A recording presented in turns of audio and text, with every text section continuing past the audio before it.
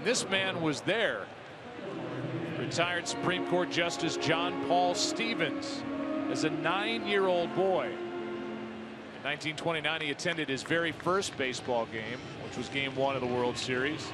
First World Series game ever played at Wrigley Field. Then 3 years later in the 32 series we're talking about, as Michael Martinez pinch hits, he was in the seats for the famous called shot by Babe Ruth. And the retired judge contends that Ruth did indeed point 2 fingers to the center field stands before crushing the next pitch.